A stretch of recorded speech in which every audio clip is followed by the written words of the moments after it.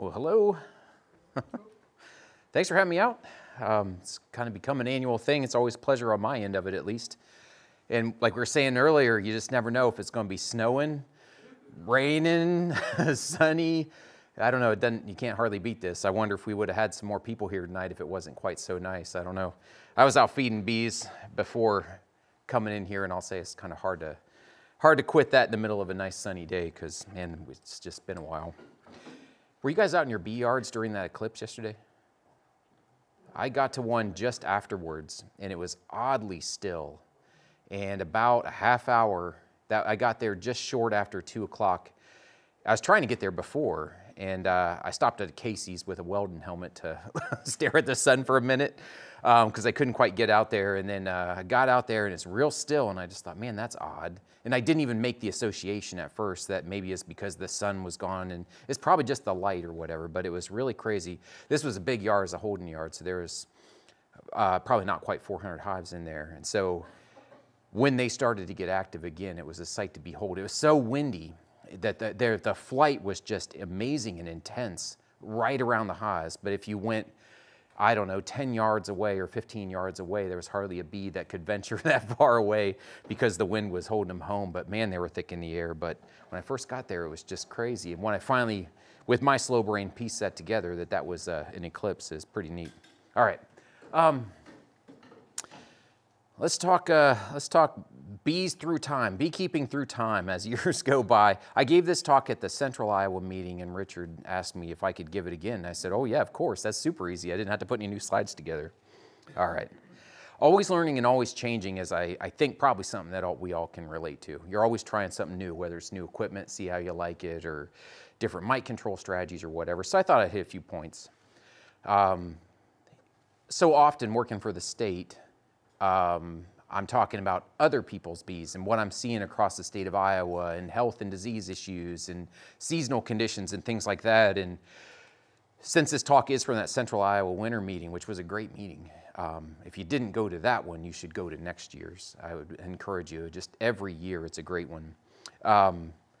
Jamie, who comes to this meeting sometimes, Jamie Byer, asked me to give this talk, and he said, could we have you talk about yourself for a change? And I said, if you want to hear it, I don't know, I guess I'll ramble on about that instead. So I guess I'll start as introducing myself as an overblown hobbyist.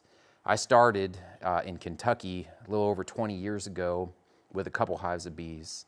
And I was looking into forestry as a career at that point in time. And it was around that time that forestry jobs were just slashed. And I just thought, man, I'm going to be entering into a job market along with a third of the foresters, federal foresters, had lost their jobs the year before. And I thought, I'm never going to have a job. But I was starting with bees, and I had taken some classes on forest insects and forest entomology and things like that. I've always been kind of a bug nerd ever since I was a kid. That never changes. I think if it's in you, it's in you. I think Riley can relate to that. I'll put him on the spot. He's always taking pictures of anything nature, anything outdoors, right? And I think that's probably something a lot of us share. And so those two hives just became more hives over the year. And that basically is the story, right? It's like either you're a hobbyist and you just want to stay at that level and you want to maybe spend more money on your bees than you make on them. That's the definition of a hobby. Or else if you stick with it, you end up with more and more hives. And the potential is there, the pressure's on at some point. You better start making money to justify all of the expense that you're shelling out. And that's me. So, you know, it starts with maybe a focus on whatever. You have a garden and you want more pollinators, or you just want to make some honey, whatever the issue is. And then over time, especially if you're trying to make a few dollars off this, make it pay for itself and then eventually make an income stream. Maybe you get into bottling and marketing your honey a little better. Maybe now you're starting to make beeswax products. Maybe now you're getting paid to pollinate. Maybe you're selling bees, and the list goes on through time. But the beekeeping is still the same. You just got your head in a beehive. Even when it's not literally in the beehive, your head's still in the beehive, if you know what I'm saying. I think we all share that. All right. So some things never change. All right. As numbers go up, I think we're all doing the same thing, essentially, right? Whether you got 2 hives in your backyard or whether you got a whole bunch of yards, whether you got hundreds and hundreds of hives like Riley does, or thousands of hives like some other beekeepers have, the efficiencies of it, I think, become more critical, right? You need to manage at a yard level. I fed 300 hives of bees yesterday, and I did it in 270 minutes. That's 50-something seconds per hive, less than a minute per hive, feed and treat and get out of there, right? That's not rinky-dinking around and stepping back and enjoying the flight and looking at all the brood frames and trying to find a queen or whatever. That's in, out, in, out, in, out, in, out, in, out as fast as I could because I was trying to get home at the end of the day after working even prior to that. So managing at the yard level might mean you just got to load up the truck with everything you probably need, right? At least that you imagine you'll need. There's always something you forget.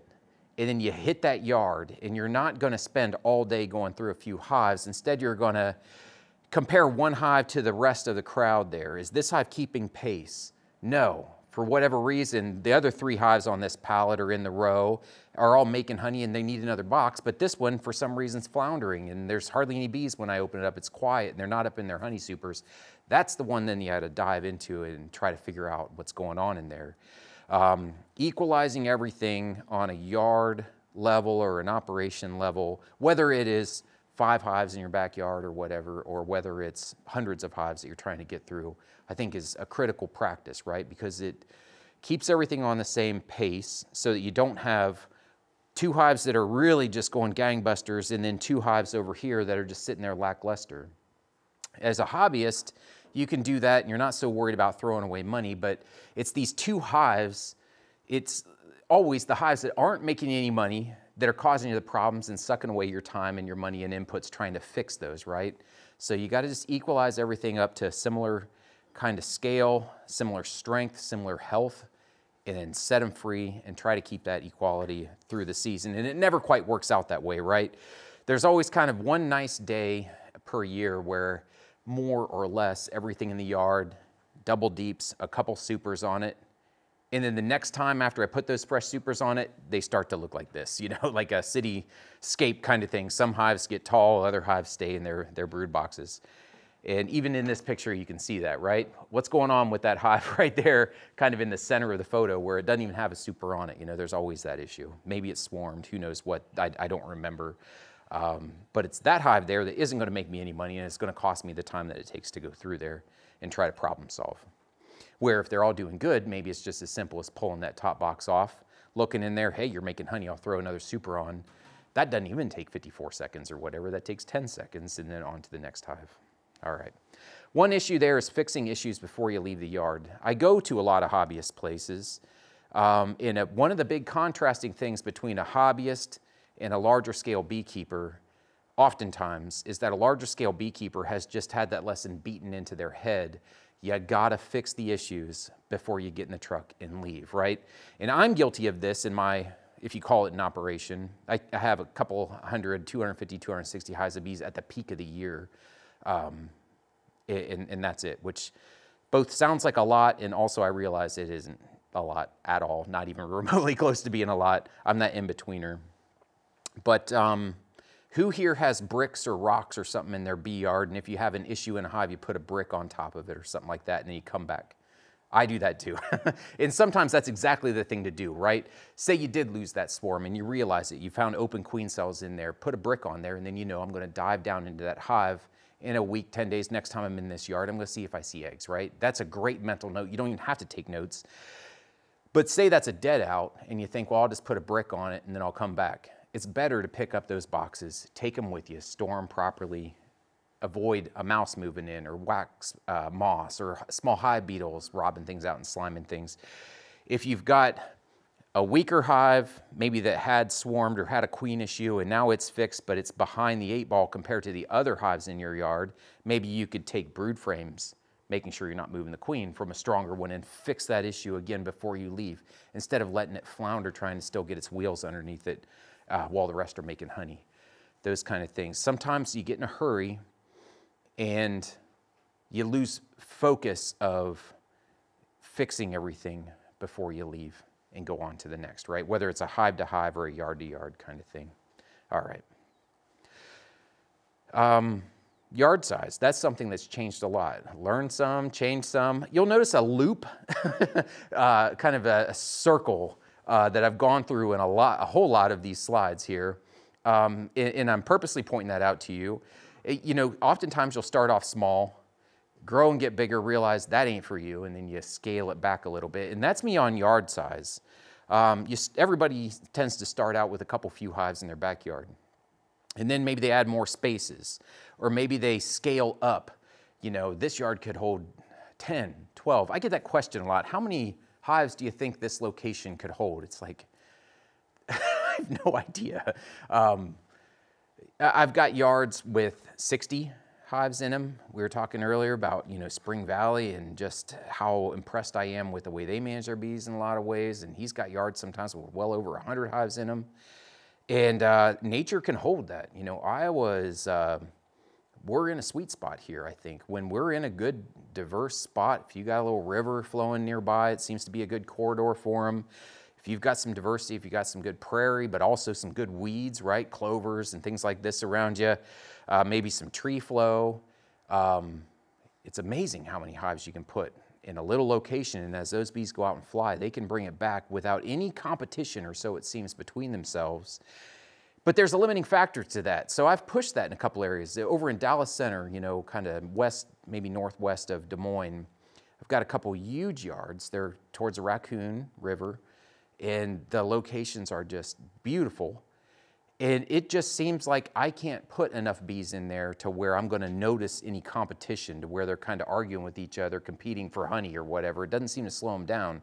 The thing that slows it down for me is pulling that honey at the end of the year. And you know, if you're in a dearth, you know, if you've crossed that line between when the weather's good and the bees are happy and flying and there's nectar coming in, and all of a sudden it's like that switch flips around September 1st a lot of times. And now the day isn't as warm as it was a week ago, and you see some goldenrod, but it looks a little dry. You know, the bees aren't getting so much fall flow, and you're still out there pulling honey as fast as you can, and now you got 60 or more hives in that yard.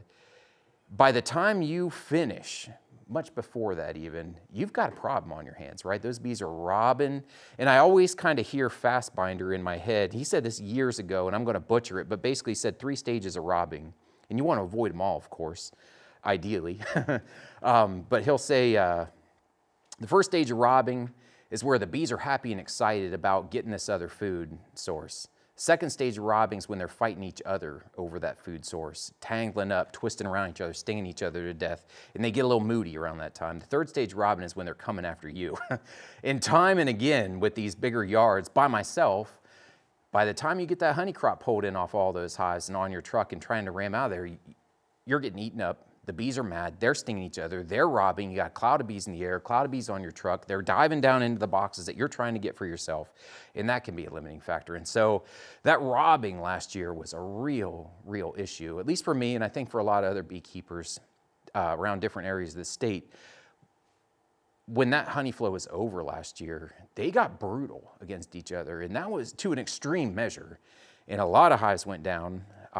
Some of mine definitely were part of this. I'm not talking about other people's bees tonight, I'm talking about mine. I saw a lot of fighting and robbing going on.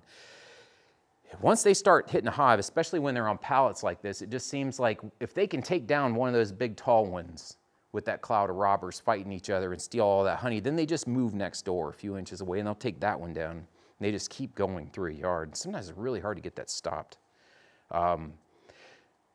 So my circular thinking is I started small. I got bigger thinking, oh, it's much more efficient this way, and nature can provide for the bees and it's no problem. But then you realize maybe this isn't the best thing after all, and you start to shrink those yards back down a little bit and maybe have a few more locations to set bees in fewer number per location. And that's kind of where my mentality is right now. All right. Condition of woodenware is another one of those where I came full circle, right? Everybody loves to start with brand new boxes. And I started with brand new boxes. I drove over to Kelly's, Clarkson, Kentucky, got that stuff, painted them just so, drove back over there, got my first couple packages, set it all up. They're picture perfect, even named my 2 first queens. That's where it began and ended with the naming. And everything was just perfect, right? And I wanted wired wax foundation because I just thought, well, that's the coolest way to go or whatever. And now I complain about the amount of time it takes to take acorn you know, all-in-one plastic frames that have double wax on them. I complain about the amount of time it takes those out of the box to get them into the bee boxes. I complain about everything. But I've gone from that, from wiring in and driving eyelets into, you know, frame-in bars and all this kind of stuff just because I liked the way it looked and I liked what it did, to, I guess now I'm just a crotchety and old or something like that. But things change through time. Also, starting from those expensive first brand new hives, I decided if I'm going to grow my operation, I'm going to do it on like $2 boxes, right? And $2 boxes are the equivalent modern of about $6 or $8 boxes. It just used to be $2 boxes, was very common.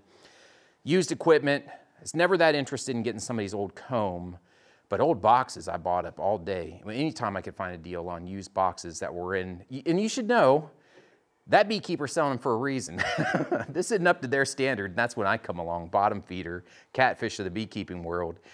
And those are for me, right? If it's got peeling lead paint on it, that's a deal.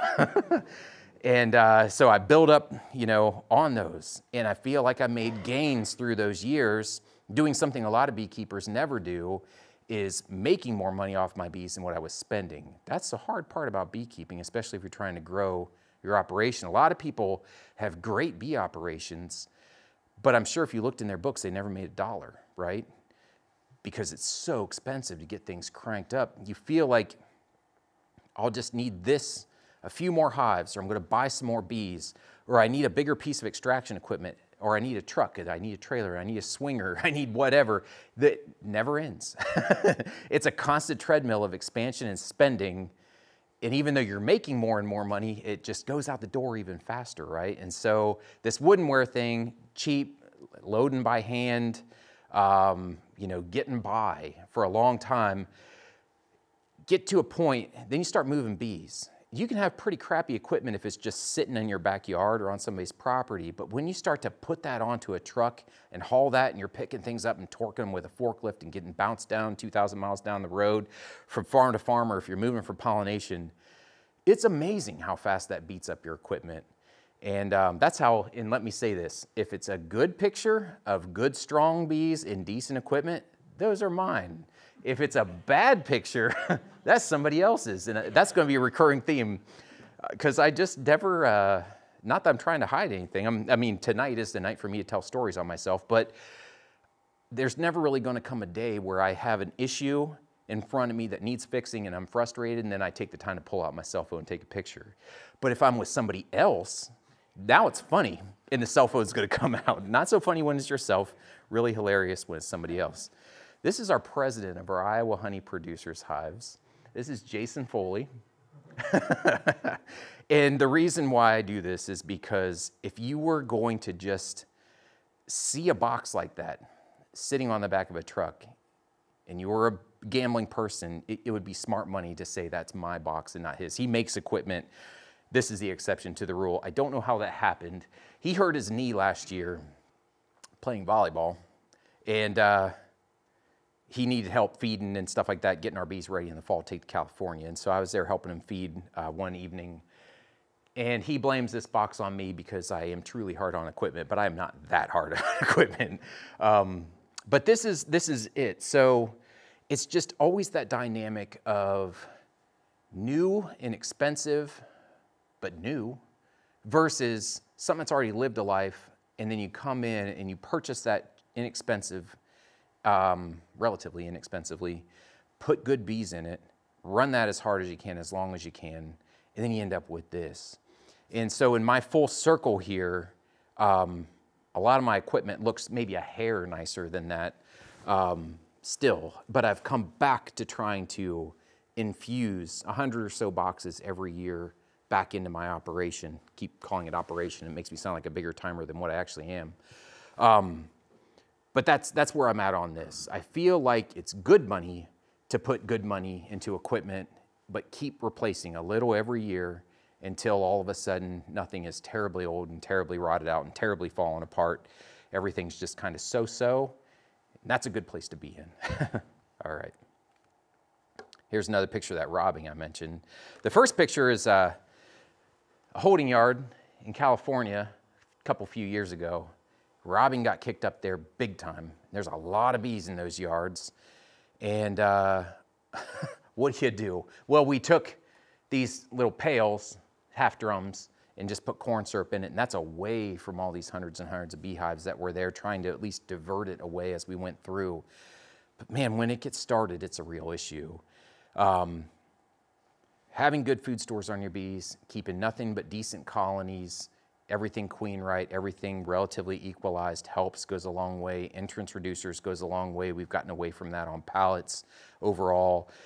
And in minimizing the number of hives in the yard, that kind of thing. Sometimes it's inevitable, but my God, is it almost just a crushing feeling when you just see the bees just going after each other. The second picture is Foley's truck.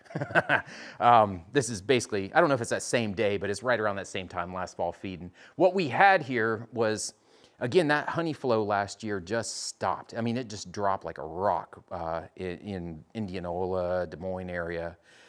And you had hives that were building up and making comb and storing honey, and then it just seemed like the next day we got these little kind of crappy little rains. Not a lot of big downpours or whatever, but just these little drizzly rains day after day after day, and it just shut things down. And late splits failed to thrive. You had a good box of bees, they never went up in the second one. If you're trying to pull out foundation there in July going into August, they just didn't get it done for the most part. Maybe if you're a better beekeeper than I, or maybe just more aware, or maybe it's just hindsight being 2020. If you had pulled whatever honey you had off of everything and just started feeding things, maybe you could have ended up with better hives at the end of the year than what we had.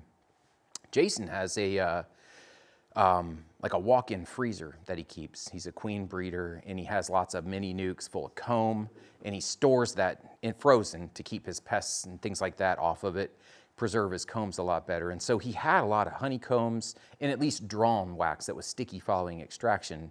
We loaded those up on his truck, and it took about 3 minutes before we kicked up a frenzy on there. So robbing, again, just so extreme last year. All right. Knowing that, you have yards, and here's my equipment again. You see a lot of holes, you see a lot of cracks, you see a lot of weak corners. You see a lot of lids, flat lids, just steel ply, like concrete boards, form boards. There's what my lids are made out of on these. And you can see gaps, even that first one there on that top super, you've got 2 corners out of it and a lid that doesn't sit flat. That is a hive that potentially is in trouble. Now, most years is fine. Most months out of the year, it's fine. But then when that robbing stuff gets started, you got a real problem on your hands, and fast, and that hive is in trouble. And things get exaggerated when you're coming through with a feeder rig and you're opening up several hives, or when you're pulling honey, that kind of thing. Late in the year, if you're in a dearth like what we were last year, things can get kicked up in a hurry. All right. Uniformity of equipment. Hopefully this is heading in one direction and not something that's in a circle here. But I've gone from just never caring about, a deep and a medium, a 1.5-story hive next to double deep, next to whatever. I've toyed around with this and that. I've never really cared much for like nicely painted boxes, all being the same color, that kind of stuff. That stuff grows on you, and it's always good to see it in other people's, but for me, who cares? I'm changing as the years go by, I guess. I've done a lot of messing around over the years, especially before I started sending bees out to almonds, which is a large part of what this slide is. And it's totally fine, and I feel like I kind of miss it in a way, the creativity that comes with that chaos of having some hives that are in double, some hives that are a deep and a medium, some hives, like I say on there, that stack nukes, meaning I've got a split 10-frame box, a divider down the middle, special bottom board, one's going out the front and one's going out the back, a feeder and 2 frames in the bottom, then 4 frames, and then on that, and then 2 more 4-framers on top of that. So 3 stories, 10 frames in a 1-gallon feeder. I was running a lot of those, and I thought they were great because I could make those the end of June or the beginning of July and start them with the cell that I was grafting myself. Start that cell just in the bottom box on 2 frames, really nice warm summer. Get that immersed, get it mated, give them another box of comb, come up into that, draw that out, give them another box on top to make 4, 4, and 2, 10 frames. Get each side, hopefully, in the perfect world, through wintertime, now in basically one equivalent of a 20 frame, basically the equivalent of a double with these stacked nukes. I could take both of those in the spring, knock them out of the nukes into a flat box, right? So maybe I'd take the bottom 2 frames away because those are usually empty. Your bees are usually upstairs. Have 8 frames in my feeder in a single. That buys me time in the early season, kind of delays that swarm urge, knocks them flat. I can add the second box on, fill that feeder, let them build up a little bit, and by the time they're ready to be split, the weather's a little bit more agreeable and I can get queen cells going again, and I can make queens. I was doing all that kind of stuff, but it's pretty chaotic. And then I started sending bees to California. And if you're gonna get on some commercial beekeeper's load, you gotta match their equipment, right? It's gotta fit and stack with their stuff. So sooner or later, all of that went away, and now I'm just kind of this boring, double deep on a pallet kind of beekeeper, and there really is no going back for me. Back to doubles, right? Started with 2 deeps, you know, that kind of thing, those highs from Kelly's I mentioned, moved away, got all kind of creative on it, had a lot of fun, and then pollination happens. And when you're moving bees, little details start to matter, things you might never even thought of. The pallet, the cleat on the bottom of them. If one is made out of a 1x4 and the next one is made out of the thick decking, that little fraction of an inch is enough to get things off. Or if your lids, if you have some lids that have maybe a little spacer shim so you can throw a pollen patty or something underneath there, that little shim under there, and the other ones are totally flat, or even different thicknesses of plywood, that's all it takes when you're putting stuff on your truck and you're trying to throw a strap over it or whatever to get something wobbling, or that box on there that's just loose, and no matter how tight you pull that strap, you can't get things to sit flat. It doesn't take much. And so little details like that, or the width of the pallet, like front, and then you got the gap, and then you got the hive behind it, 44 inches, 48 inches. Little details like that start to add up for you, and you just think everything has to be uniform, lockstep uniform, and I'm still working towards that. I'm getting closer every year instead of farther from it. Still not pretty is the bottom line on that. All right. And this is why. This is out there. Riley knows this truck quite well. This is where we send our bees in California. Riley spent a lot of time in that cab. Big old truck, it gets strapped front to back. 4 straps, 1 over each row of hives. It doesn't get the straps across ways, it's just front to back. And things got to line up pretty good, and the straps have to be squished pretty tight to cram all that together on there. And it just doesn't take a whole lot of wonkiness before things get sketchy. All right. Queens, again with the full circle kind of stuff. You start with mated queens, maybe in your first couple packages or your nukes that you buy. I went from using largely Italians in Kentucky because that's all that really almost anybody had down there.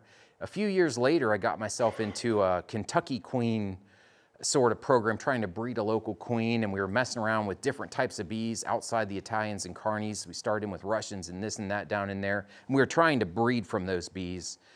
This is years and years ago. And that was my first exposure to things like Russian bees and all of this. I mean, I started with bright yellow, easygoing bees from Georgia. I came to Iowa, still on that Italian bee kind of mindset, and I do love Italians. And then for wintering, I was told, John Johnson is the guy. I don't know if you used to know him, but man, what a guy. He said you should switch to Carnies. They'll just winter. Darker bee, a little more acclimated to northern environment. They'll shut down their brood ring a little more. I think sometimes we make a bigger difference out of these different subspecies of bee than what actually exists. I think some of this is in our heads. At least at this point, I feel like we're really playing with mutts, possibly that just get sorted by color as much as anything else. But I switched over to Carnies and kind of fell in love with them, Carniolans. I get along with those bees really well. And then I started making my own queens, as I mentioned before. And then everything was kind of mudded out. But it was largely from Carniolan stock that I was using almost exclusively up until that time, and I was just open mating them. And then you get all kinds of weird coloration, you kind of lose those traits, but they were good bees. I liked them, they were gentle enough, they're productive enough. I'm not making any big claims about them, but I just got along with them, and I was using almost all my own queens there for a while. And then eventually got into this California run, and you just end up with two sides to that. You want those stupid feedlot cattle kind of bees, to a certain extent anyway, that where if you give them a squirt of syrup in a pollen patty, that queen's gonna keep laying you eggs. Because to pollinate in the wintertime, you need a big cluster of bees. And the way to get to that, the easiest route, is to put in food and watch the hive grow another couple of frames or whatever, or at least maintain itself instead of folding in for the wintertime. So I got on Italians. And again, I get along with them just fine. I think they're beautiful bees. I think they do good. They're just gentle, sweet little lambs, almost too much so. And I've used those for quite a while here. And while I like them, I make comparisons. And I just picked on Foley in a loving way. But one thing is for sure is that working his bees, I see the amount of feed and mite treatments that he puts into his Russian bees. Whether or not you get along with Russians is a different issue. But I see his input costs compared to mine, and we're close by each other. You know, he's Indianola and Des Moines. We've got yards that are probably less than 8 miles apart or whatever. We're pretty much beekeeping neighbors, maybe 10. And so I know that he's getting his bees through to at least similar health conditions of mine, for good or for bad, on way less inputs than what I'm putting in there. And I think that's a noble thing, right? If not just per pocketbook, but because the bees are just a little more sustainable and a little more resilient, a little cheaper to feed. They're responding to conditions a little bit better. And I'm not saying I want to switch to Russians, but I'm saying that maybe I've lost focus on some pretty critical pieces of the beekeeping puzzle by chasing that pollination cluster size, right? And so as time has gone by, I feel like maybe it's time to reintroduce queen rearing, and I'm going to be doing that. I bought a bunch of mini nukes this year. I'm going to fill those up and get back to playing around and kind of the artistry of beekeeping again. I'm really looking forward to that. So who knows? That's why that little question mark is there. Who knows what's coming next? But again, that's kind of a full circle plus some. That's like a roundabout and a half. And I feel like a lot of people go through this too. You start out, your options on a package are Italian or Carney. Do you want a yellow one or a darker one? I don't know, give me whatever you got. You start with that, you like it or you don't. The grass is greener, I'm gonna try Saskatraz, or I'm gonna try ankle biters. This kind of came and went, didn't they? Whatever other type of bee. Minnesota Hygienics, to name another real common one that's been around for a long time. You like things about them, you don't like things about them, you change, you try new things, and I think that's part of the fun of beekeeping. All right. Here's another one of those elements, is requeening. I won't ask for a show of hands, but I know that there's kind of a full spectrum of beekeepers that have never requeened a hive that has a laying queen in it, to beekeepers that watch for certain signs of a queen going out. Oh, she's a couple years old, or oh, I'm seeing a spotty brood pattern, so I'll jump in and intervene. To beekeepers that never do that, to beekeepers that requeen every hive every spring, right? There's a few of those out there. And I question myself on this all the time. I'm not a requeener unless there's a problem, right? But I'm splitting every year. This time of year coming up real soon, these queens are going to start flowing in. So the splits all get new queens, and I figure that's good enough. And then I run into people like, you know, this Phil Westra. If you haven't met him or heard him talk and you ever get an opportunity, don't pass it up. He's way up there and almost as far into the northwest Iowa area as you can possibly get. And this is one of his bee yards. And do you see these alcohol wash jars? How many of you have an alcohol wash jar? I've got one. Anybody have more than one? Look at that collection, and that's not even the whole collection. He literally has one of those for every hive. And so you can see they're all numbered, you know, on there, and he keeps a log, which eventually turns into a spreadsheet of just every detail as he follows these bees. And if that alcohol wash comes in at over a certain threshold, which is low, that hive gets requeened with a hive that he hopes, and with a new queen that's from a lineage that he hopes won't brew itself up to those. And so he's breeding and making queen cells, and he's coming off and checking those queen cells for probably a whole variety of different qualities that he's after, but mite control being a huge one, right? And what would be better than having your own bees of your own stock that are productive, gentle to work with, make you a good honey crop, survive the winter, and can deal with mites. Maybe no bee is perfect in that regard, but can deal with mites far better than anything you can buy commercially. And that's his quest that he's on. And I hope that that things continue to go well. I will say that he is as diligent and hardworking at this as anyone I've ever met, and I think it's so cool that he is in our state. And man, I have optimism for him. The notion of this is that if you're not requeening, even if you have hives selected that you want to follow, if your other bees are getting overrun by varroa mites, then eventually so will your good hives, right? Because it's not reasonable to think that there's this bee that can just handle this just pounding of mite bombing, just like a wall of mites, just like, or a wave of them coming at this hive. But if you can keep mites low and suppressed across your yard in any of the colonies that are exceeding your threshold, if you can maybe come in and treat those or move them out of the yard when that's discovered, requeen them with good queens, follow that into the future.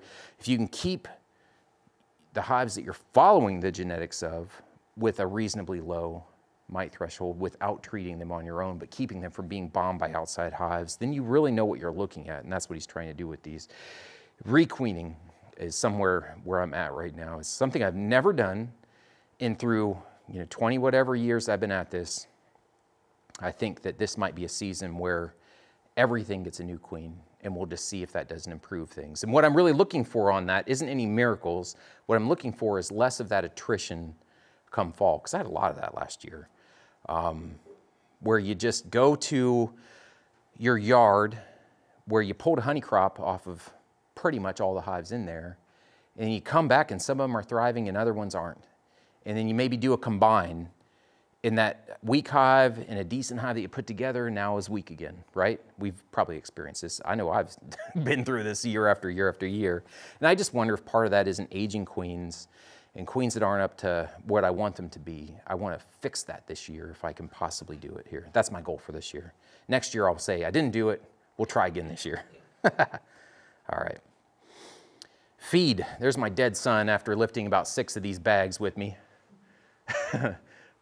He weighs exactly 100 pounds, and these are 50-pound bags of sugar, so I'm not going to ride him too hard for feeling like he's going to die on there. He did eventually get back up. He's fine. All right. I've gone from honey is the best bee food. You hear that a lot, or at least you used to hear that a lot. Honey is the best food for bees is something that people have said, I think, since the beginning of time. And it's hard to argue, but a heavy hive is better than a light hive. And some of our late nectars that we get, asters is one I always look at, and I'm always thankful for a good fall flow, but I also know it comes with some issues, dysentery being one. I think there's a lot of indigestibles in some of these later season dark nectars, particularly asters, I believe, that can kind of mess up a bee's gut, right? And so I'm always happy when hives get reasonably heavy on late fall flow because it means that I feed less, and of course nectar is good for bees. I'm certainly not negating that tonight. But I went from that, moving around honey frames from hive to hive, trying to equalize things and get them heavy, moved to feeding a lot of sugar water. And then from there, you discover corn syrup. And once upon a time, corn syrup used to be quite a bit cheaper than buying sugar. That fluctuates, through time, just like diesel used to be cheaper than gasoline. Now look. So I moved primarily over to high fructose corn syrup, HFCS, both for the convenience of not having to mix sugar, right? And also the price and just the convenience of it all was just amazing, just mind-blowing. Oh, wow, I've just discovered something good.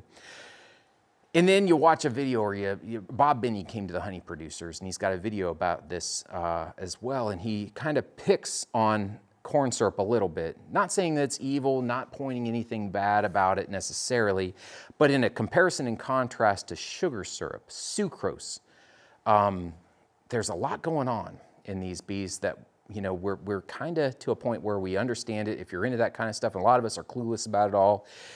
And he talked, did any of you see him when he talked at the honey producer meeting? It's absolutely fascinating. This is just a couple years ago.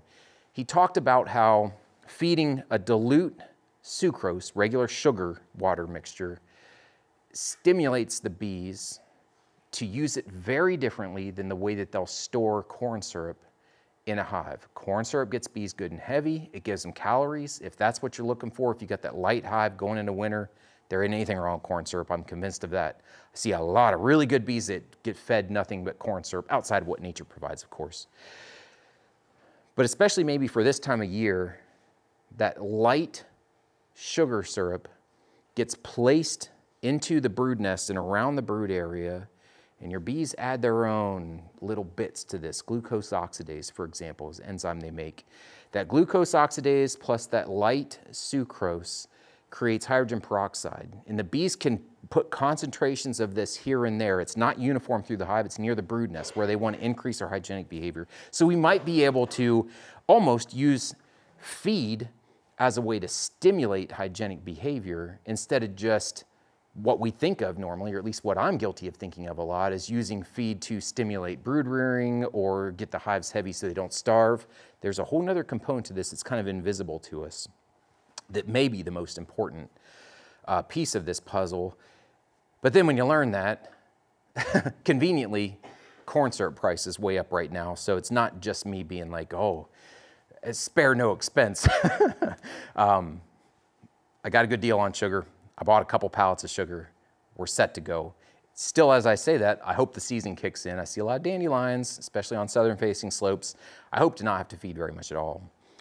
Pollen sub is a similar thing. I used to have a lot of reservations about feeding pollen sub late into the year. It just didn't seem like a good idea to knock the bees out of sync with the environment around them. Then I started taking bees to almonds, and I thought, we're going to do this. We want big bees. We want bees late. Also, you know, through these last decade, 15 years, there's been huge changes in what varroa mites do to bees. And that has changed my beekeeping a lot as well. I'd never had bees pre-varroa, of course, and that goes back to late 80s, early 90s in Iowa. And so I've never experienced that. But for years when I started with bees, I would think that 8, 10 mites at the end of the year was an acceptable threshold. And if I had that ether roll, is what I used to do a lot and still do sometimes, a way of sampling adult bees, and I would land on maybe 8 mites in that jar, that hive would probably go through winter without a treatment. It'd probably do fine. Now, my threshold is 1%. If I do that roll and I've got 300-ish bees in that roll, and I shake 3 mites or more, they're probably going to get another something, right, added to that to try and kill those mites. Maybe if they're down there and we're getting late in the season, that extra something might be oxalic vapor just to get those mites out of there as they go through winter, but they're going to get something more. Because I feel like 3 and 4 mites are now doing as much damage as what 8 and 10 mites used to do. And the difference isn't the mites. The difference, I think, is the virus loads that they're associated with and what those viruses are doing to our bees. And so pollen sub has become a critical issue for me. I try to get my honey off as early as I can, and sometimes that still isn't early enough. I try to get that stuff off at the end of August, going into September, and be done with it. And as I'm leaving the yard with my honey supers on my truck and that big cloud of bees behind me, each one of those hives has a mite treatment in it as I leave. I don't even let the sun go down on those yards anymore. I don't leave the yard with my honey crop until the mite treatment's in the hive. The lids then go back on. Then I get in the truck and take that honey where it needs to go. That's how critical I think mite control is, and it's something I still struggle with. And part of that probably is the genetics of these sissy Italian bees that I love to run so much. They're susceptible, man. They need you for so much. They need you for feed. They need you for mite treatment. What you get in return is gentle little lambs that are productive and all that kind of stuff too, and stay with big colonies through the winter, or so you hope. But there's a price to pay for that, I think, and that's input costs. Pollen sub, what I feel like, to get back to that, is if you're fighting mites at the end of the year, there's a kill the mites component and then there's a time component to it, right? You want to get cleaner and cleaner progressively bees and then take those bees into winter, right? If you kill mites in November, you can have 0 counts in your hives, but you still have hives that are going into winter sick, right? Because they were infested with those mites during their pupation stage and they're in trouble, right? So you've killed the mites, but you still have all the problems. Now you take those sick bees in the winter and you don't see them again in spring. So, you know, it's a common kind of advice is to get the mites out early enough in the season so that you get a few more generations of bees, right? And with every brood cycle, you're getting in theory, healthier and healthier, right? The mites are gone. So that next generation of bees is going to be bred up with mites all over them during their pupation stage. But they're still being nursed by sick older sisters, right? So then that next generation is finally, now we're 2 generations removed from your mite kill. Now you've got healthier bees developing with healthier parents, and you're going to take those into winter, 2 and 3 steps removed from your mite issue. And the way to get to that some years requires a lot of stimulation, which is in feeding both sugar syrup and pollen sub. I feel like really you put that in there. Jamie Ellis argued this at our last meeting, and I have a lot of respect for him. I hate to negate anything he says, but it's the problem with anecdotal evidence, right? We see it happening in our hives, and so we say, I don't care what the scientist says, and we'll see who's right in the long run. But when I put pollen sub and syrup into a hive in the fall, I swear in those hives, I will see eggs and brood continuing later than if they didn't get those inputs, and that's what I'm after. Sometimes with pollen sub, it's not even nutrition, it's stimulation. All right. Just changes through the years. Splitting is another one of those.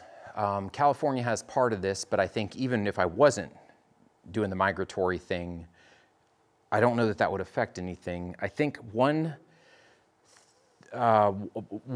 practice that a lot of beekeepers just never really do to the fullest potential is splitting.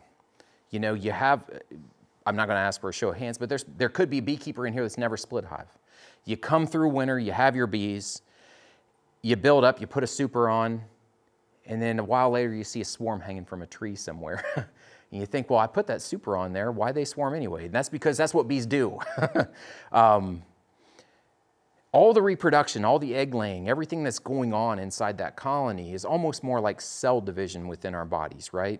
If you think of it in that big picture sort of way, it's almost as if the only actual reproduction, making a new organism, superorganism, whatever you call it, is swarming, right? Where the old queen leaves with about half your bees, the provisions for a new queen are there, time rolls her out, eventually she'll get mated, start laying, and now you have 2 hives made from one. That's what we think of as reproduction, right? You make another person, you make another turkey, whatever it is. In the bee world, it's not, I made more bees in the same colony, still with only one mom in there. It's make a new swarm, make a new colony, and cast that thing out. And bees do this when there's a lot of brood pheromone, maybe there's a waning queen pheromone, there's a lot of food coming in the door, they made it through a winter, there's all kinds of like little check boxes. When those things get crossed off, queen cells are made, now goes the swarm. To avoid that, a lot of beekeepers think, well, I know I need to split my hive when it comes through winter. There's been a lot of communication about splitting and swarming and all this on Facebook already, which is great, right? People are realizing I've got strong hives coming through this mild winter. It's early, I got a lot of brood, I need to do something good. Splitting that double that's come through and both boxes relatively filled with bees is not enough if you just knock that in half. Maybe even 3 splits off of that. The parent and 2 splits may or may not even be enough. I think that's something that in recent years I have really ramped up. And maybe that's greed. Maybe it's trying to be more sustainable in my beekeeping. But I think the way to lose less swarms and spend less money on buying bees is to take the resources that you have and split them instead of letting nature do that, because that's eventually what they're going to do on their own. And so in recent years, get that parent colony, and if it's a good one, I'm going to shake a package of bees out of it. And shaking bees is something that I'm relatively new to just in the last couple of years. It's really fun and it's very profitable. That's a good combo. If you can shake 3 pounds of bees out of a hive or anywhere close to that, we're shaking frames into kind of a bulk box and then making up 3-pound packages. But I mean, if you're shaking several frames out of a hive, you're getting close to 3 pounds of bees that are coming out of that one parent hive. You put that box back on and then come back in a little bit and now maybe make a nuke out of that, and you've really taken some swarm urge out of that. Sometimes you can come back a while later and the frames now are drawn that you might have put in there as foundation after you robbed a 5-frame nuke out of there, maybe 3 frames of brood and a couple other frames. And you created that nuke, you've already shaken a package of bees, you still have that parent that's going gangbusters. Do it again. Now you're getting somewhere. And again, a hobby is there to cost you money. And that's part of this progression, or things I've learned, or things I have to learn over again, or things I think I've learned, but then eventually I end up going back to what I used to do. It's just more and more and more splitting. And if you push it, at least for me, what I've realized is that you still end up with a good bunch of bees that mostly stay home where you want them and don't end up swarming. And you still, time is on your side in Iowa, can make a good honey crop of it. Because a lot of times I think we're a little hesitant to split so hard because we don't want to cut into our honey crop. And there is a reality to that. But I think the amount that we can split and the resources that we can take from these big booming parent colonies and split those out is a really good way to get cash in hand if you are trying to make this into a small business. It's really nice to have that money coming in spring, because springtime could be expensive. Buying queens, buying new equipment, all the feed sometimes that's necessary adds up big time. Doesn't even take a lot of bees and you've got quite a bill. Well, if you can sell that package or sell that nuke, then you got money coming in, and there's a lot of profit to be made. And what's better than buying local and supporting people around you versus buying something off the internet from people that you don't know? So I can do nothing but encourage people, get your bees through winter. That's easier said than done, obviously, and split the hell out of them. And when you do that, you can make increases for yourself, you can make up for your losses, and hopefully then you even have bees left over to sell to your friends and neighbors. I think that's just, that's where you start to get somewhere in terms of making a profit with your bees and becoming more sustainable. All right. Honey harvest and extraction. I already mentioned this one in terms of there's always something to buy. And the more bees you have, the more expensive those toys get. This is from early 80s gleanings of bee culture. And I just randomly saw this in a stack of them in my office recently, and I'd never even looked at it, but even the cover article is every uncapper. And there's another one that was every extractor, I think. Anyway, there's like a little series they did, just here's what's on the market right now.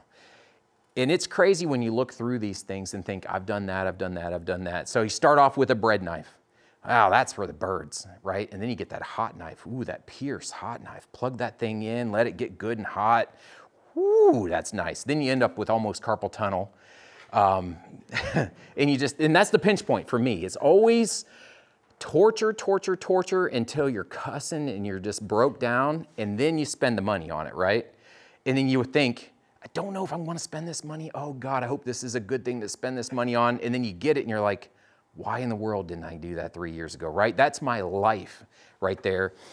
And so I've gone from the bread knife to the electric knife. I did that for a lot of bees right there. I mean, I've processed untold amounts of honey using a hot knife. Riley's shaking his head back there too. And it works pretty good, but then your wrist about falls off at the end of it and you think, man, this is slow and miserable.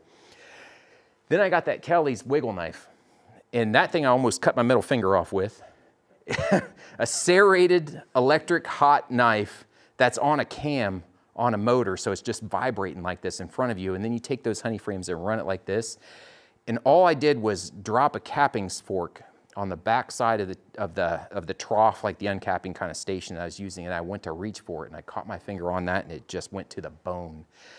And that's one of those uh-oh kind of moments, and you just get a bunch of paper towel and a bunch of electrical tape, and then you just keep extracting. And so I sold that not too long after that, and I picked up the Maxant kind of pop-up toaster is what I always call it. Man Lake makes one too, right? And I thought, I've arrived. I've got my Maxant one frame. It's a chain flail uncapper. It uncaps both sides at the same time, and you don't have to use a hot knife. And you just have a little lever, and it forces the frame down in between and back up, uncapped. Put that in the uncapping tank while the extractor's running. I had a 33 frame extractor, and I just thought, I've made it. I'm the big time. I got a 33 frame extractor, and I got an uncapper where I don't have to use a hot knife. I got a little pump that'll pump it up into a holding tank. This is it, I'm set. And then eventually, more equipment. Now I've got a Gunness. I've got a couple big reels. I've got a wax extruder, you know, one of the licensed things. I've got pumps, I've got sumps, I've got this and that.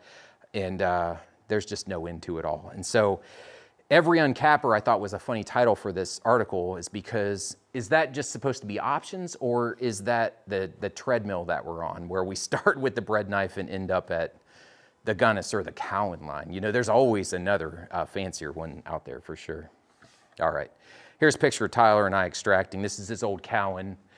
See that pile of frames on the end there? That's the problem that I solved this year by buying the Gunness. The Cowan is nice, it's fast, he's in love with it. I want to throw it in the river. I hate a Cowan because they're fiddly, and I just want to turn off my brain and slap frames down as fast as you can slap them down. It's a conveyor belt. It's got chain flails on the bottom and top, uncaps both as fast as you can throw them down there, and you don't end up with that huge pile of trash frames like you do with a Cowan. So we're moving to that. All right. Honey handling. This is another one.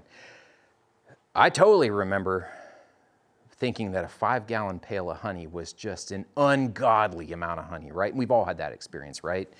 I love to see those pictures on Facebook on the beekeeping pages every fall or late summer where the new beekeeper, if you've done this in this room, we've all done it. You get that honey and you let it settle in your little 5-gallon pail with a little valve or whatever on the bottom. You let that settle, and ooh, that looks good. And you get your jars and you bottle up every single pound of honey that you made in jars, and you set them on your table, and you take that picture and share it on the internet. And then a month later, it's all crystallized because you stored it in your basement or whatever, you know, some cool corner of your house. And now you got all these jars of crystallized honey that now you don't know how you're going to, you know, liquefy again, and all that goes on. Then it became, I'll just store it in 5-gallon pails, warm those up, bottle as necessary. That was life-changing. So much simpler to just warm up one batch of honey, basically as much as you think you can sell before it crystallizes, starts to get cloudy or whatever, push it out the door, then liquefy more. And that basically is still what we do. But I got to the point where I was carrying over 160-pound pails down my old basement steps, just waiting for the day in my old house that one of those steps was going to go with my couple 100 pounds plus carrying 2 pails. So that's 400 pounds going down each one of those old rickety steps. And I was storing all this honey on pallets, but just stacked pails down there. Then we had that big flood, and we got 4 feet of water in our basement, and that was just a nightmare, right? That was my whole honey crop. I had tons and tons of honey left. Luckily, that was about the leanest point in the summer when we got that. I'd sold everything down over the winter. I just thought, I got to stop selling this stuff out of my basement, right? It's all getting extracted in my garage back then, carried in, carried down, and then, of course, carried back up to liquefy and sell. That became a total nightmare. But again, I did it way longer than what any sane person would. And then you just think, well, I know what the solution is. I'll move to drums. Simple. But then all of a sudden, you've got a 679-pound drum hanging there. The weight of the drum's included in that. It's not teared out. Drum's 38 pounds or so, something like that. Essentially 645, 650 pounds. It seems like I never hit that 650. But a full 55-gallon drum is something that you can't just pick up and carry 2 at a time down your basement stairs. So then you need a special drum dolly. Maybe you need a forklift. You need some way to move these things around. Then you got a drum. It's like, okay, I can move the thing. How the hell do I liquefy a drum? Liquefying a 5-gallon bucket or some honey jars in an old fridge with a light bulb or something like that was pretty simple. What do you do with a drum? So then you're on either band heaters, or you're creating a little styrofoam box now so that you can put that thing in there and set it down and put some slow, gentle heat on there, maybe give it a stir every now and then and let that thing come up. And that's kind of still where I'm at. Even though I know there's better ways, this is working pretty well.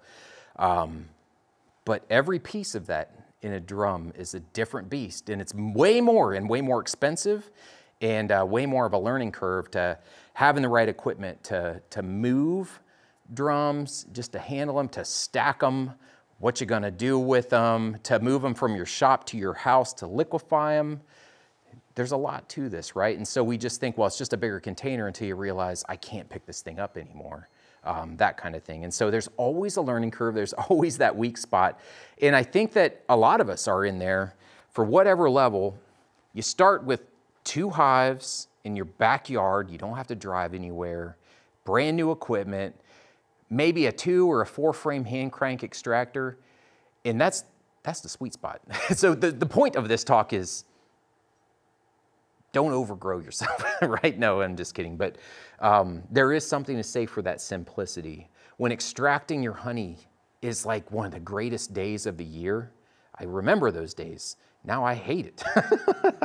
I love beekeeping, and plus I work myself into a corner. I have no other skills whatsoever, so I better try to keep that mentality where I enjoy this.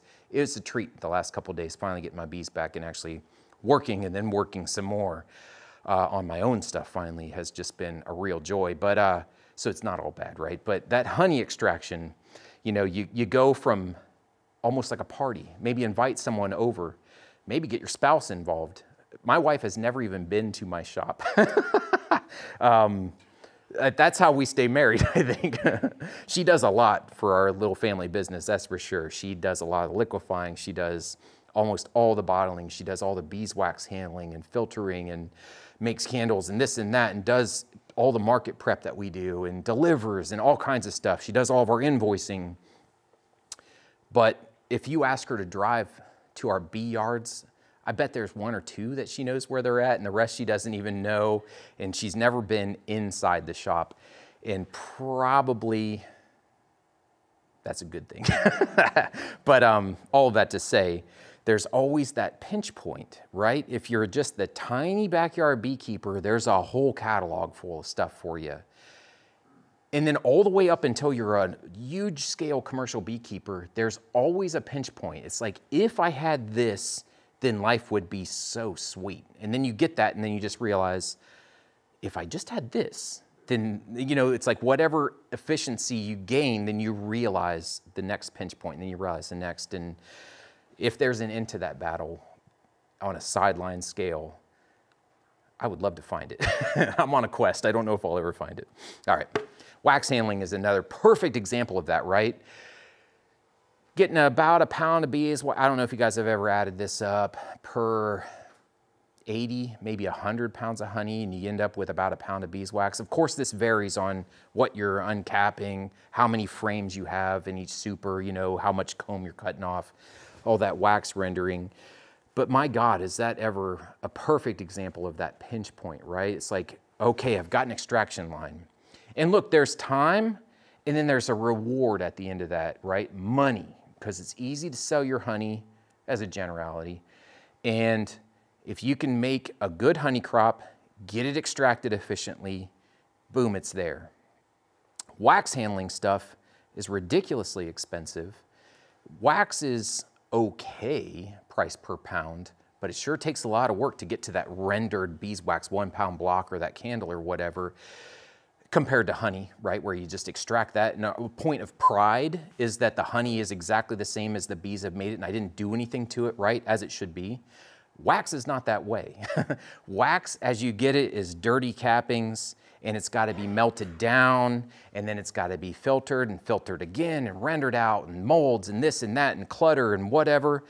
And it's sticky and it's dirty and it's messy and it leaves a trail, right? And every piece of it is ridiculously expensive to try and gain those efficiencies. And unlike honey extraction equipment in beehives and things like that that we spend money on, it seems like with wax, in my mind, a lot of times the money that I spend on wax handling is because I hate waste.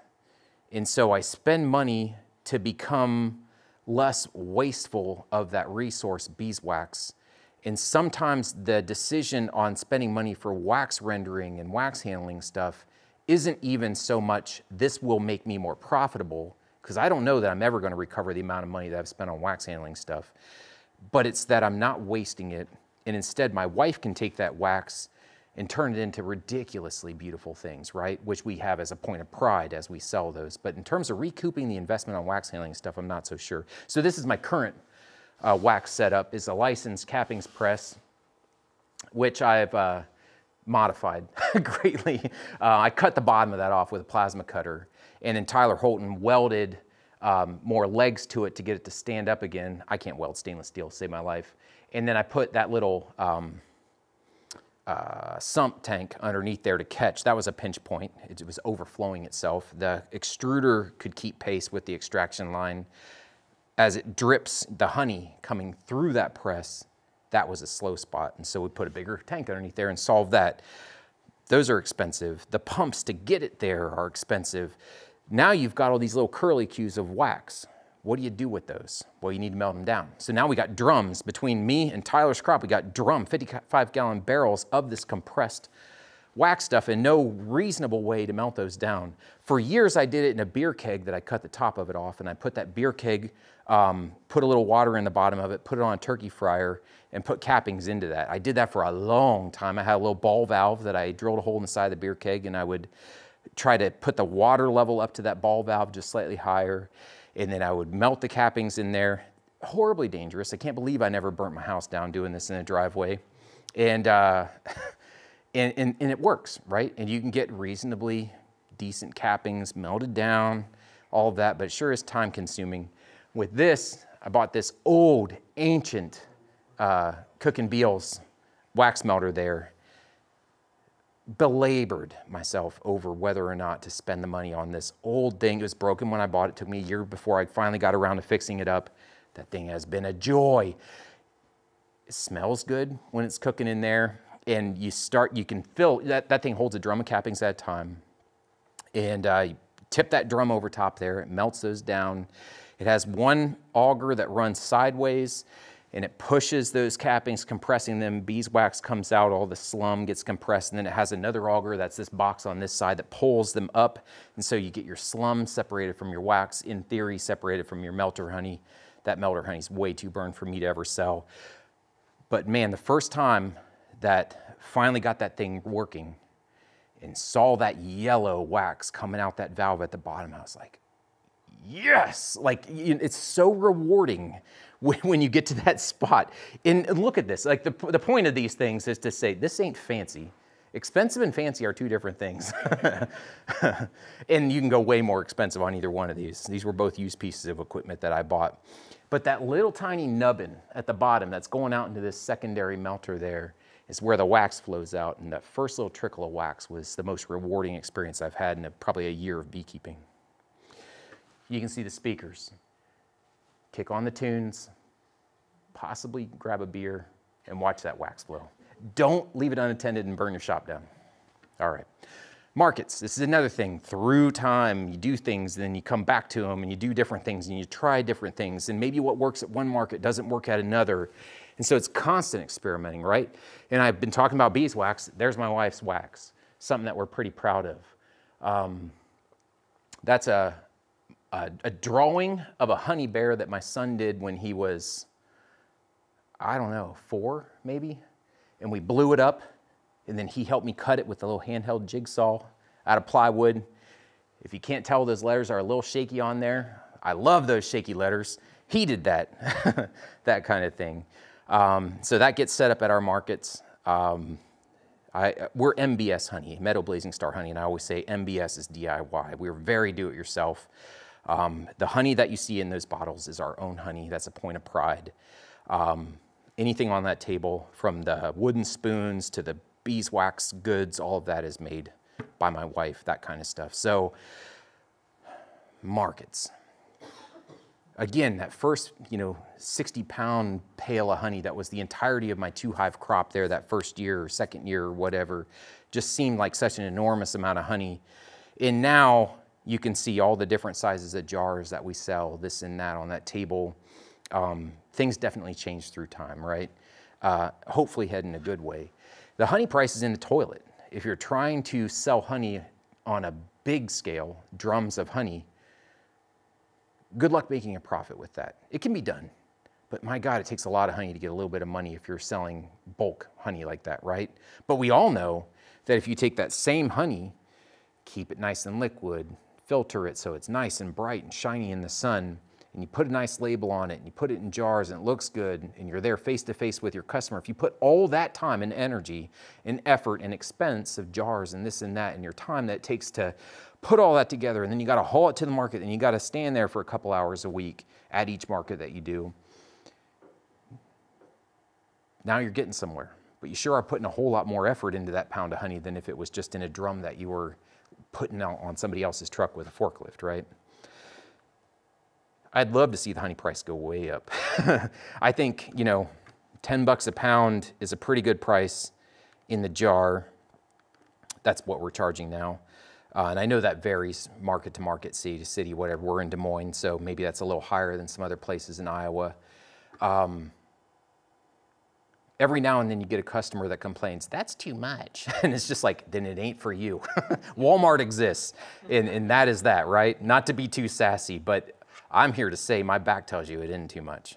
So I guess that's it on markets. It's like, it's hard to figure out what's gonna sell and what's not. We take a lot of beeswax to markets knowing that it's not really gonna sell. People don't buy a lot of beeswax and candles in the middle of summer, but they do buy a lot of beeswax and candles and things like that in the fall. Thanksgiving to Christmas to that kind of stuff is huge. And so I feel like putting a little of that onto a table all summer long, because we're in our neighborhood, is worthwhile, even if I don't sell very much of it to the people that are there that day. If they see us again at, you know, a market that's at a county park or whatever, you know, we do all that kind of stuff, you know, different craft shows or whatever in the fall. Hopefully they're going to make that connection and know, oh, this guy's from our neighborhood. I recognize him, or that's something about, you know, I recognize that ugly face or whatever that's behind the table. I've seen him before or whatever, or my sweet wife or whatever the connection is. And then maybe that's when you'll get it. And so we like to put it out in front of people's faces all year long. All right. And then honey sales again. Kind of covered this, getting ahead of myself into markets, but there's a learning curve with this too. This is the biggest honey sale I ever made in terms of a once and done sale. This is over 4 drums of honey, 48 pails, 60 pounds a piece. And I sold these. I got a call like right at Christmas break. And all I wanted was time off with my family, because I work full-time job and I'm running all these bees. Haven't had a vacation in 17 years, other than visiting family or whatever. And I wanted that little break time. I was really looking forward to it. I knew I was going to be in California pretty soon. And I got this call from a meadery over in Davenport. And I was stoked. Even though I didn't want to be working, I couldn't say no. And I scrambled and I delivered this order about a week later, and on January 2nd or whatever. And here's the thing, is I still haven't been paid. And so honey sales are tricky, right? And it's that same issue with everything else. You always are that little fish in the big pool. And you're proud of what you have, and you want it to be respected because you know how much work went into that. And you get so excited to make a big honey sale, and you just think, holy smokes. And, you know, hopefully this will work out through time or whatever, but there's always that little thing there. Cash in hand is a big one. And so in terms of learning lessons and all of this, just because you invoice someone for over $10,000 doesn't mean you're going to get paid that $10,000. And be careful, as we're small business people, if you're a hobby, whatever, you know, everything scales up. If I was a commercial beekeeper, they wouldn't be so stoked about a little honey sale. But I went from being as excited as I have ever been over one individual sale to it's been a couple hard months trying to deal with late payment, no payment kind of BS. And that's a reality that we all may face as well, right? And so, not to like, I'm almost done with this, not to end on a sour note, because the flip side of this coin is that I've been selling honey for over 20 years, and I've had slow payments, but I've never had one not come through, and hopefully this will be in that class. We'll find out over time. But I think maybe you'll agree with this, there's almost nothing better, right? Because we're all obsessed with our bees, and you just get that point of pride with your honey, with your beeswax, whatever it is that you're selling, where we're in a sweet spot too, where we're making, I'm biased, but I feel like Iowa honey is just about the best honey that you're going to find, right? There's places you can find lighter color honey. There's places where you can find sourwood honey or citrus blossom or whatever, special varietals that we don't have. But if you just want to talk about regular wildflower honey, what nature produces, I've made honey in Ohio, Kentucky, Iowa, wherever. we make something special here. Like whether or not we realize it, even as beekeepers, our honey is damn good. If you compare honey here or there, a lot of us, when we go on vacations, when we do whatever, you got to sample the honey wherever you are. Have you ever sampled honey and thought, man, I wish our honey tasted like that? Right. Why don't we brag that up better, right? So this honey sale part of it is that point of pride where even if you're on a hobby level beekeeping with a couple hives in your backyard and you have no intention of ever even having them really pay for themselves, there's just nothing maybe better than giving away that jar of honey or selling that jar of honey in knowing that when the person tastes that honey, they're going to be pretty impressed with it, right? I didn't like honey when I was a kid because all I'd had was crappy store shelf honey, right? And that's not a slam on anything or anyone. It's just the reality that there's a huge difference between what we're producing and the junk that's on store shelves. That's been heated, that's been ultra filtered, that's been this and that, that's been blended down into the point where it just doesn't really taste like anything. If you ever want to take a bite of something you just can't even swallow, get a honey sauce packet from a KFC or whatever. You'll put that in your mouth after having your own honey and being spoiled, and I tried it, it's been several years, and I will not try it again. I couldn't swallow it. It was like a physical muscle motor kind of reaction. It's not food. I don't know what it is, but we are so spoiled with the honey that we make that, at least in my worm brain or whatever, it was a shock. It was like, I knew this would be bad, but I didn't know it was going to be like this, right? So take pride in what you're doing. Do as good of a job as you possibly can. And that is what we're doing. That's what pretty much every beekeeper does. And I think that's something that's really, really cool. And then just be too dumb to quit.